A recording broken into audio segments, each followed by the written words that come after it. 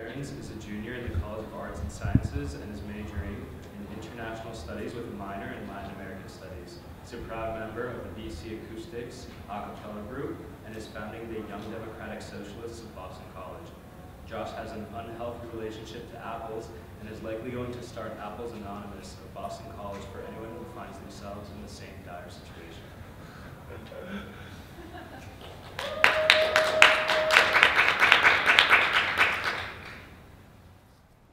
So, if the slide doesn't tell you, I studied abroad in Cuba last semester. And it's funny, one of the first questions people ask me is, why did I choose Cuba?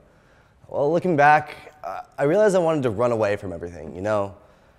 I wanted a total break from everything I knew. A new language, a new culture, a new chance to start over for a couple months and dive into a country that I knew almost nothing about and where I knew absolutely no one. A fresh start. I learned, though, that whenever you travel, you carry baggage. It turned out my time in Cuba wasn't so much a fresh start as it was a lesson about my past. Well, not my past exactly, but our past. The past of us all here in this room today. Because whether we like it or not, the fact that we live in America ties us into a complex history that surges into our present moment. A storied past that is the foundation of our modern world for better and for worse. Nowhere is America's complicated and contradictory history more present than in the island 90 miles from our southern shore, Cuba. Even though the US is extremely close to Cuba geographically, we don't hear a whole lot about Cuba, either in our media or our history classes. The few times we do, in fact, talk about Cuba, there are two mainstream narratives. The first is the more conservative one, characterized by the likes of George Bush and Marco Rubio. The idea that Cuba is a backwards island, ruled with an iron fist by a communist dictator who oppresses his starving people, an anachronism in our post-Cold World War era, a society plagued by economic stagnation and human rights abuses, a prison disguised as a country. The second narrative is the one peddled by the small but growing Cuban tourism industry and curious liberals. This one mostly ignores Cuba's political situation and instead sees the island as a quaint country, frozen in time with colorful old cars slowly driving down the Malecon. Beautiful women peddling trinkets in the ocean breeze, wrinkled revolutionaries puffing at cigars, sharing old war stories. To travel to Cuba is to go into the past. Well, spoiler alert, both of these narratives are only fragments of the truth. Shadows of a reality that's impossible to see unless you live and breathe Cuba in its totality. Now, I'm not coming here today to suggest that I understand the true Cuba. Far from it. The one thing that I did learn in Cuba is that I don't understand Cuba, that we as a country don't understand Cuba. These simplistic narratives that we tell ourselves are the baggage that we don't realize we're carrying, the lens we don't realize we're looking through. I'm not here to tell you the Cuban reality, merely to show that the reality we think we know is only a shadow. I arrived in Havana in August of last year, and as I was driving from the airport to meet my host family, I found out that one stereotype about Cuba is correct. There are old cars everywhere. More than half the cars driving down the street on any given street are American classics from the 50s, often painted in bright colors and spewing out dark clouds of exhaust. Here's actually the first picture I took while in Cuba. From inside an old Chevy, I snapped a pic of another Chevy. And at the time, I thought it was this rare moment that I captured on film, but it turns out it's a very, very day-to-day occurrence. These cars aren't collector's items used to wow tourists. They're the lifeblood of Cuba's transport system. Cars are passed down from father to son and are invaluable assets because they're one of the best ways to make a living. The US embargo that's been imposed on the island since 1963 has all but stopped the import of new cars to Cuba. So that's why these beautiful behemoths keep driving. There's no ability to replace them when they break down, so generations of mechanics have repaired and refurbished these cars over and over and over again. Old cars are an imposed reality, not a chosen one. So the stereotypes of a Cuba filled with old cars is true, in a sense, but it has a deeper layer that we don't recognize. But this realization about old cars, along with many others, didn't come until after I had left Cuba and had time to reflect. Honestly, the 4 months flew by in a flash of classes, long conversations with my host family and friends, trying and mostly failing to dance salsa, drinking mojitos, smoking a few cigars, and just living life. Life is slower down there. Everyone's much more intentional about relationships and making plans and enjoying the small moments.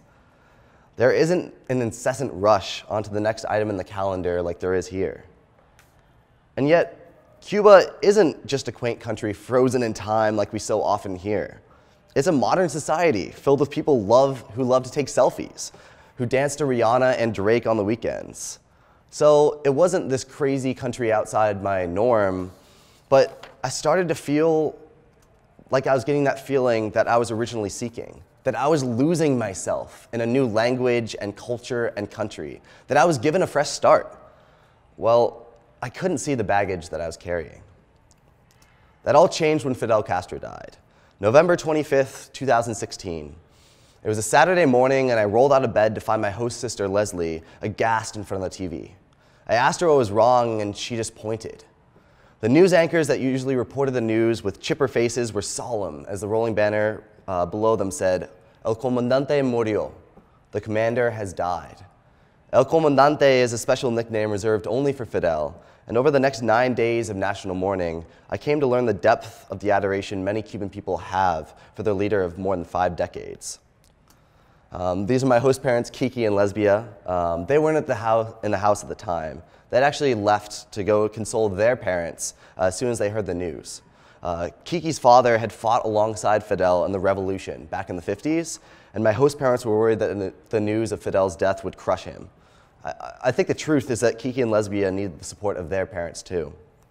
Indeed, Kiki and Lesbia met because Kiki was the commander of a women's army battalion and fell in love with Lesbia, who was one of his soldiers. 2 star-crossed revolutionaries, a classic Cuban love story. When my host parents got back the next day, I asked them about Fidel and what he meant to them. They replied, "Él significa todo." He means everything. They meant what they said. I describe Kiki and Lesbia's lives as the Cuban dream, if you may. Lesbia's aunt was actually a maid for a rich family of lawyers before the revolution. When the rich lawyers fled following the success of the revolution, Lesbia's aunt got to keep the house, from maid to homeowner in a flash, a status that she got to bestow on Kiki and Lesbia. They went to college for free and sent their daughter Leslie to college for free as well. Kiki and Lesbia have access to world-class doctors at no cost in medicine for a sliver of the cost that we pay here. The thing is, though, my host family story may be common, but it doesn't tell the whole truth. They are extremely lucky that they're able to rent out their house to tourists and students like me, essentially making what most Cubans make in a month every single night.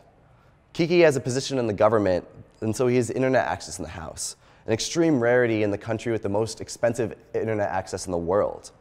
My host family is in the Cuban middle class and has benefited greatly from Fidel's revolution. As such, they actually have 2 giant pictures of Fidel on their wall. They aren't required to put them up, but they chose to anyway. Here's actually a picture of one of the portraits. I wasn't kidding. It is huge, and it's in a prominent position in the house. The very next day, there was a huge memorial in the center of Havana after Fidel's death. My host parents asked if I wanted to go, and I figured why not. It seemed like a huge historical opportunity, even if I wasn't positive where I stood on the issue of Fidel's legacy. We left the house at 6:30 in the morning because my host parents wanted to be there as soon as possible. We waited in line for 5.5 hours. The line stretched for blocks down the main avenue. Thousands upon thousands came out for the memorial, and nearly every face that walked out of the memorial was filled with tears. Walking around Havana for the next week was suddenly very eerie. Instead of the vibrant atmosphere filled with reggaeton music and loud Spanish phrases, the streets were silent. These 9 days of mourning showed me the depth of the adoration the Cuban people had for Fidel. Many Cubans had the same answer my host family did to the question, "What does Fidel mean for you?" Significa todo. Yet there was this profound dissonance from what I was experiencing in Cuba and what I was hearing back home in the US. Whenever I'd check American news sites or open up my Facebook timeline, I'd see jubilance. People saying, "Ding dong, the witch is dead." When I shared the info that most Cubans were genuinely sad about Fidel's death, my friends were shocked. All of us Americans grow up with a narrative that Fidel is a monster who is hated by his people. It's a narrative that's subtly taught to us through short, one-sided history lessons or news stories that focus solely on the negative anecdotes from Cuba. And we don't know anything outside of this narrative. But the truth is that America, in many senses, created the phenomenon of Fidel. In order to understand this, we need to go back to what we call the Spanish-American War at the turn of the century. The name, the Spanish-American War, alone shows us that something is very, very wrong with how we teach history, because it was a war fought between Cuba and Spain that America entered at the very last moments of the war to ensure that Cuba would remain under the thumb of American businesses. After the war, America forced a newly independent Cuba to add the Platt Amendment onto their new constitution. And the Platt Amendment said that the US could intervene any time that Cuba passed legislation that went against US interests.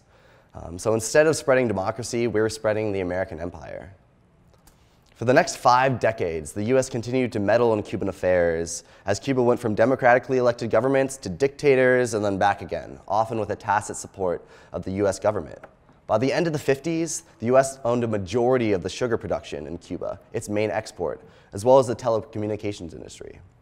Wealthy Americans used Havana as their playground to gamble, sleep with underage Cuban prostitutes, and go on drunken rampages.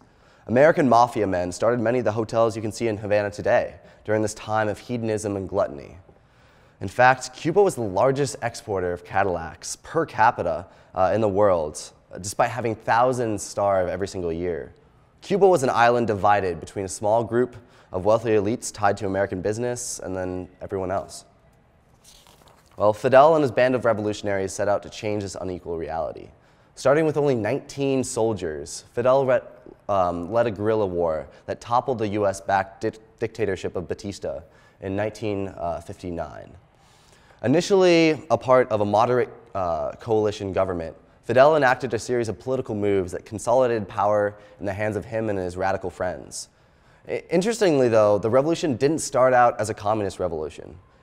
It was only declared a communist revolution after the American invasion at the Bay of Pigs that Fidel announced that Cuba was going in a socialist direction aligned with the Soviet Union. So in many ways, America actually pushed Cuba to the Soviets, not the other way around. Again, with the old cars, the alliance with the Soviet Union was an imposed reality, not necessarily a chosen one. This is because while Fidel was certainly a communist, he was a Cuban nationalist first and foremost. He saw the fundamental Cuban struggle as resisting foreign imperialism, that the common denominator for nearly all of Cuba's poverty and illiteracy was a legacy left by Spanish and American colonialism.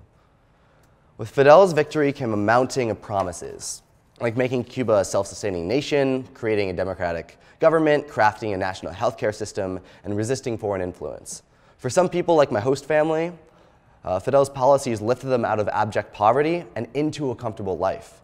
Well, for many others who were imprisoned, beaten, and exiled because they were labeled as counter-revolutionary, Fidel became a tyrant who was destroying their country with an iron fist and a trail of broken promises.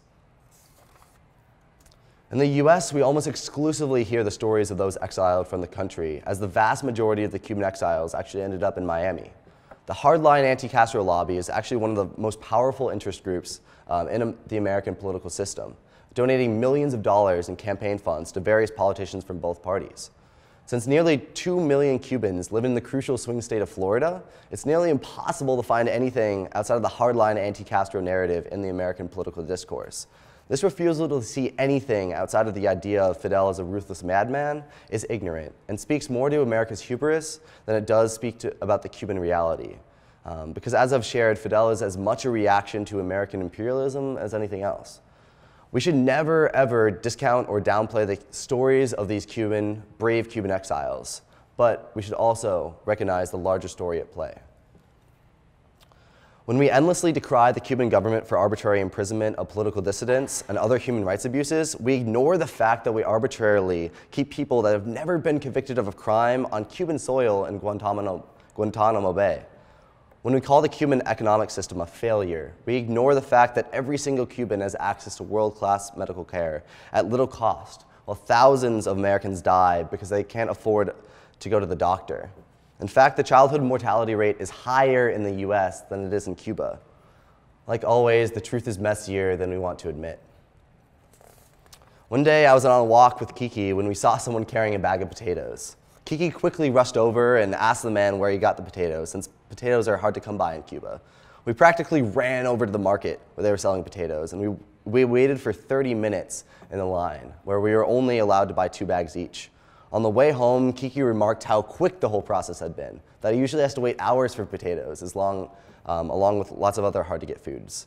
Now, on the surface, this seems to be a story about the inherent inefficiencies of the Cuban economy, and yet the reality is much more complex. The US embargo of Cuba is extremely debilitating, since Cuba cannot trade with the largest economy in the world, in the US, and needs to import commodities from much further away, making costs rise as well as limiting the possibilities of what to get. Many of Cuba's economic woes can be traced back to the embargo, what the Cubans call el bloqueo. There was this one time I was buying a card for my Cuban cell phone, and the receptionist helping me was taking forever because the computer just simply wasn't working. She looked up to me with a sly smile and said, "El bloqueo, ¿qué se puede hacer?" The embargo, what can you do? This was obviously a joke, but like many jokes, it told a deeper truth. That Cubans see the embargo as the root of most of their problems. The thing is, this too is also a lie. Cuba's economic system is very inefficient. I heard many anecdotes, like the one where state-run companies would be so overstaffed that you would need 4 people to help you buy a toaster. 1 to open the door, 1 to take your order, 1 to grab the toaster, and then 1 to handle your money. This is slowly changing as Cuba transitions to a market-driven economy, but inefficiencies are still everywhere. I think the truth of Fidel and his revolution goes back to the stereotype of the old cars in Cuba. Just like it's true that old cars are everywhere in Cuba, the stereotype of Fidel as a brutal dictator in many senses is true. He is. But there's a deeper, messier truth that we ignore when we stop our analysis there. A lack of self-awareness about the messiness of our own political system and history in relation to Cuba. Those 9 days of mourning following Fidel's death were instituted by the government and imposed upon the people, along with the propaganda that lines the streets of Cuba like this billboard. So you could say that people's genuine sadness at Fidel's death was the result of brainwashing. But you can say this only if you look critically back at our own country as well, at practices like the Pledge of Allegiance and the narrative of American exceptionalism in our history classes. Our own national pride is imposed upon us in such a totality that we cannot see it because we are constantly surrounded by it, immersed in a patriotic fervor so much that it consumes us and spits out patriotic, non-critical citizens blind to the true footprint of the American empire. At the heart of the dissonance between the American and Cuban narratives about Fidel is the undeniable fact that nations need myths in order to exist.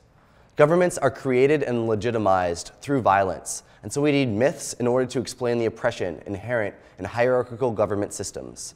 It just so happens that America and Cuba are 2 societies that blame their own injustices on each other, and the vast majority of us citizens are caught in the middle, blinded by power politics, to see the other society as a great evil when we are both suffering as a result of the failures of our own governments.